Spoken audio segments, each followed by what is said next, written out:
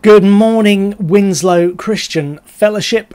It is the 29th of June and I'm making this video in order to tell you that, contrary to previous advertisements, we are not going to be able to meet at Sir Thomas Fremantle School on the 4th of July after all.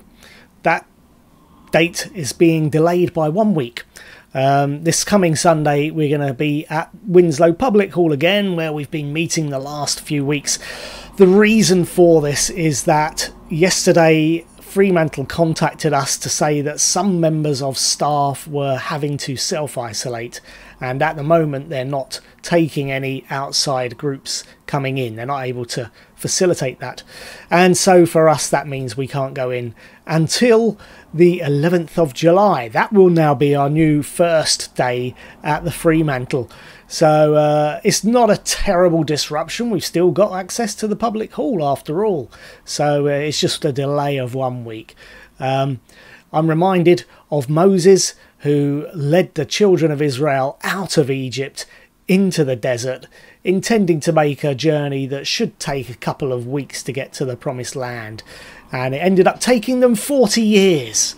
Now that must have been a bit frustrating. Moses never knew where they were going from day to day. If the people said, "Where are we going tomorrow?" he couldn't say where. He didn't know. All he could say was, look to the pillar of cloud during the day, look to the pillar of fire at night. If that pillar moves, we move. Where that pillar goes, we go. And that's what we have to be doing at the moment. COVID and lockdown has reminded us that all our plans are subject to God's overriding purposes.